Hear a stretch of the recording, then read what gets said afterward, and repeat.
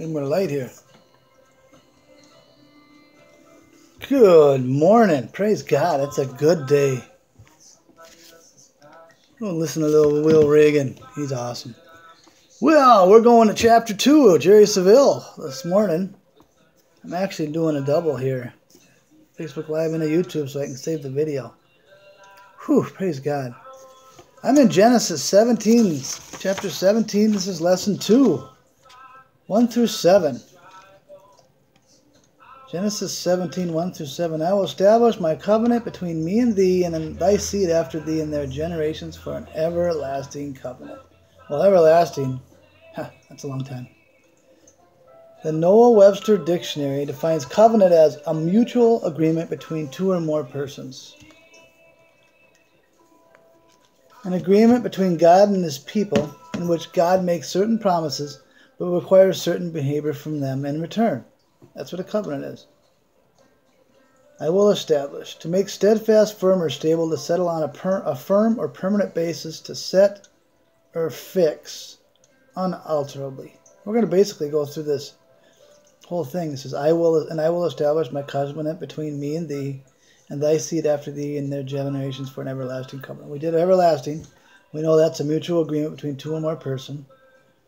An agreement between God and his people in which God makes certain promises but requires certain behavior from them in return. My covenant will I not break, nor alter the things that has gone out of my lips. Psalm 89:34. Hebrews 6:13. Luckily, this is the only really long scripture here. 6:13 through 18. For when God made his promise to Abraham, he swore by himself, since he had no one greater by whom to swear, saying, Blessing, I will certainly bless you, and multiplying, I will multiply you. And so it was that he, Abraham, having waited long and endured patiently, realized and obtained in the birth of Isaac, this is in the italics, in the birth of Isaac as a pledge of what was to come. He realized and obtained what God had promised him. Men gosh, I can't even read the name, cut them off. Men indeed swear by a greater than themselves, and with them in all disputes the oath taken for confirmation is final, ending strife. That's what they put here. Accordingly, God also in his desire to show more convincingly and beyond doubt to those who were to inherit the promise the unchangeableness of his purpose and plan, intervened, meditated with an oath. This was so that by two unchangeable things, his promise and his oath, in which it is impossible for God ever to prove false or deceive us, we who have fled to him for refuge might have mighty indwelling strength and strong encouragement to grasp and hold fast that hope appointed for us and set before us. Basically, in a nutshell, he says, I will make thee exceedingly fruitful, successful, and prosperous. That's what he told Abraham.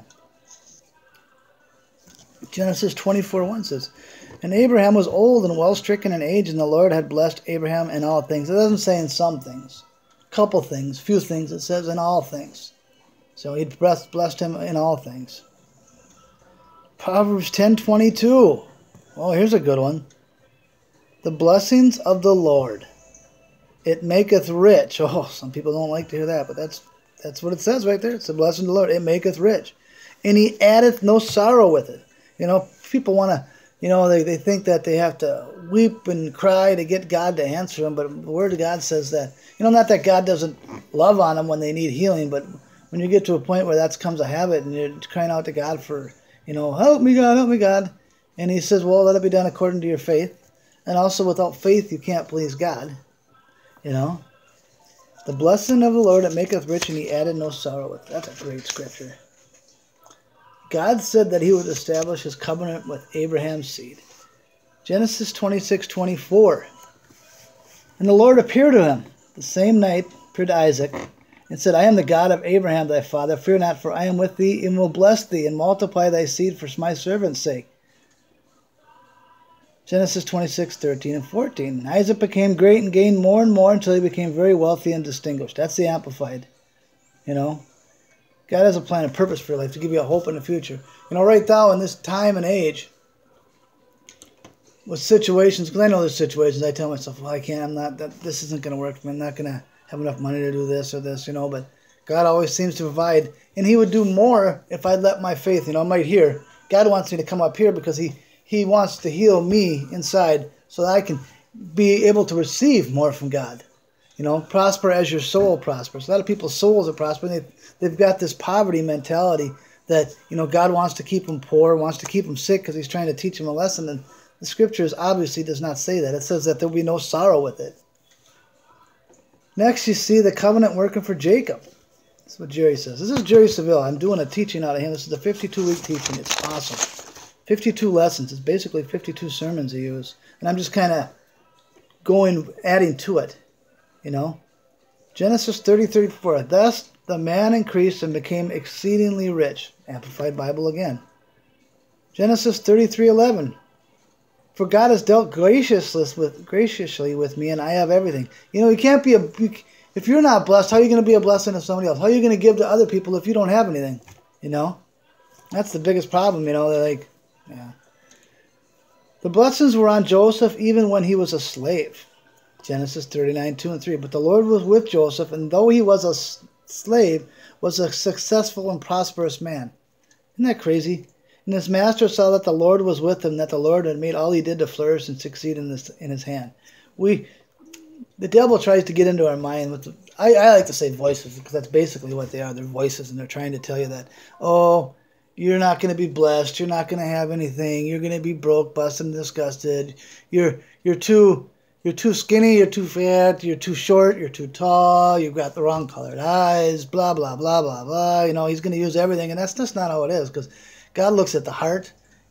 He wants to heal your soul so that you can prosper on the outside and the inside. And look, he was a slave. He's in prison. Picture, comes to mind Al Capone becoming a born-again Christian and God prospering and make him flourish while he's in prison. Maybe he's in solitary confinement, and God's still able to prosper him there just because he's God. He can do all things.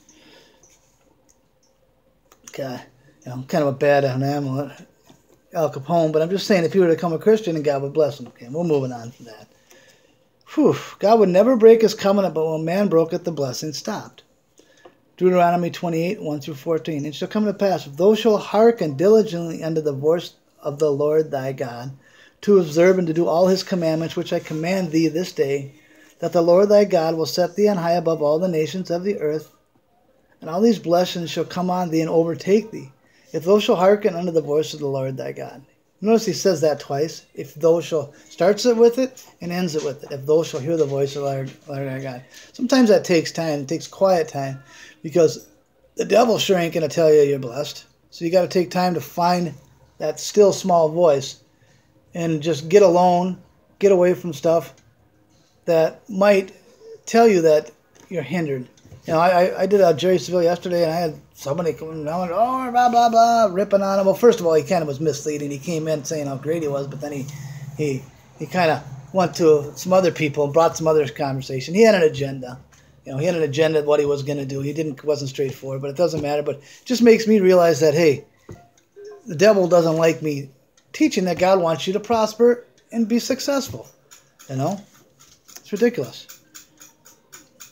In order for God's blessing to come on us and overtake us, we must obey his word. We are Abraham's seeds and heirs to the promise.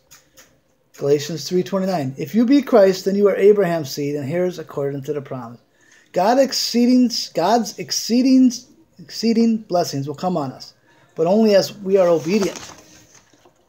Isaiah 1:19. See, that's one of the things people say, the prosperity gospel. They get on them. Oh, that's prosperity. Well, this is the guy. This is basically the prosperity gospel, and he doesn't just say you're going to prosper. He says you need to be obedient. You have to be doing what God says to do. You got to look over his word. It ain't going to just happen. It ain't waving a magic wand. They say, like Kenneth Copeland and Mr. Creflo, they say, well, you're just going to be rich and God wants. That's not what they say. You ain't listening to everything they say. This is his teachings right out of the sermon. And this is what you have to do. Isaiah 1:19. If you be willing and obedient, you shall eat of the goods of the land. Job 36:11. If they obey and serve him, they shall spend their days in prosperity and their years in pleasures. If they listen and obey God, they will be blessed with prosperity throughout their lives. Prosperity belongs to us. 3 John 2. Beloved, I pray that you may prosper in all things and be in health just as your soul prospers. That's, I guarantee you every lesson's probably going to have that one scripture in it. 3 John chapter 2. Beloved, I pray that you prosper in all things and be in health. This is your pearl pleasure. You know what I do? I pray that Joel Osteen has this, because I don't want to have the curse basically come back on me. I want to, in order for you to be a blessing, you need to look at it like this. Jerry was preaching this. I seen him, and you either have two things in life. You either have an opportunity to bless somebody or curse them. You know, I was listening to a story with Jerry and Jesse, and this lady had driven down with their car, and they were coming from New Jersey, and they were in like Georgia, and this lady drove with her kids with no money, coming down there just to see in one of their conferences, and they got there, and their car broke down, and the mom was praying, and the 3 kids were praying. All of a sudden, Jerry and Jesse were just a couple blocks away. They just got out of a coffee shop or something. All of a sudden, this little kid come running up to Brother Jerry, and it was like, what the heck, Jerry thought? What's going on here? Well, he led them back to their car, knocked on. They seen this lady crying at her steering wheel in her car. Knocked on the window, and the lady was like, couldn't believe it was Jerry Savelle, who she was come down there to the meetings. Well, make a short story short, he put her up. They gave her rooms. They paid for all his food. He had her car fixed. But what was funny is, every time he did it, Jesse was standing behind him going, hey, I'm going to have half of this blessing. So I'm going to be part of this blessing. I want to bless this person too. So I'm paying for half of this. That's what Jesse kept saying. I'm paying for half of this. I'm not going to not have half of this blessing. You know, you have an opportunity to be a blessing or a curse to somebody. You're going to rip on somebody. I don't care who they are. And I'm not perfect, because I find myself getting mad at people and doing stuff. But the more you start leaning towards blessing people and not ripping on what they're doing or who they are, the more that's going to start coming back to you, and you're going to end up being a blessing. It's the law of sowing and reaping. But what's cool is the more you start tipping the scales away from the curse of cursing them, because you start ripping on people and say, well, they're this and they're not doing this and this. You know, the bottom line is, well, that's what you're going to start sowing, because you're going to start sowing that in your life, because that's what you're going to think about. You're going to start thinking about, oh, well, blah, blah, blah. I don't want to have that. I don't want to be prosperous, because look at them. They're prosperous. I don't want to be like them. Well, you know what? I want to be like the prosperous person. Then the scales start tipping towards you, and then prosperity will start coming towards you, whether it be in your soul. You know, first thing you got to do is get your soul healed, and then turn around, and then your spirit will start getting healed with it, and then it'll start coming out into the natural world and be blessed. Well, I hope you enjoyed this. That was the end of it. Oh, Jerry also says, don't allow anyone to talk you out of what is rightfully yours. You have a covenant with Abraham. We've been made heirs with the promise. We've been grafted in, which is really cool. I had a friend, actually, guess I'm not done that. John Bowen, the guy that married him, he literally lives up in by Webster, and he has a pear and an apple tree. They both have a pear. One side of the tree has apples, and one side of the tree has pears. It is so cool. It's just like when a Christian is grafted in to the seed of Abraham and grafted into Israel. You know, it's just amazing. Will you be blessed? I pray that you have a blessed day. I pray that the Spirit of the Lord may be on you, that they're just joy, peace, in the name of Jesus. Have a blessed day. Thank you. A little late, Rayanne. Be blessed. Everybody have a blessed day. Thanks for watching. I'm going to try to do lesson 3 tomorrow. Lesson 3 tomorrow is the covenant of increase. It's really short, actually. You must have some really long ones, because there's 52 in there. There's 52 sermons, basically, that Jerry Savelle. This is actually really old, because God, he was struggling, and God said, go back to the basics. And this is all scripture, so cool. Will you be blessed going in, blessed going out, blessed in the city, blessed in the country? Remember, old things have passed away. God's mercies are new every morning. So you can start over. You don't have to keep going through the same thing every day. God's mercies are new every day. You just sin, put it under the blood. Oh, greater is he who is in you than he who is in the world. And I just pray in Jesus' name. Amen. Have a great day. Bye.